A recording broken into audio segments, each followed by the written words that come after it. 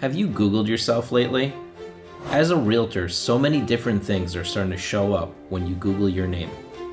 One of the top things that shows up is your Realtor.com profile. Did you know that every realtor actually gets a Realtor.com profile if you're part of the National Association of Realtors?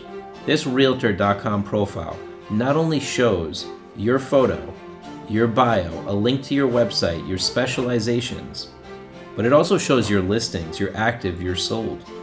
It's really a great tool for people to look you up. And it shows up on the top of a Google search result when they Google your name. So you want to make sure to populate that with your bio with all of your information. Create a nice cover image that has your branding, has your company logo. This is one of the things we do for our clients. We make sure that you are professional across the board on all these different platforms, including Realtor.com. If you're interested to know how well you're doing online when people Google your name, go online to realgrader.com and get your free grade, and we'll show you how you measure up across all these different platforms against your competition.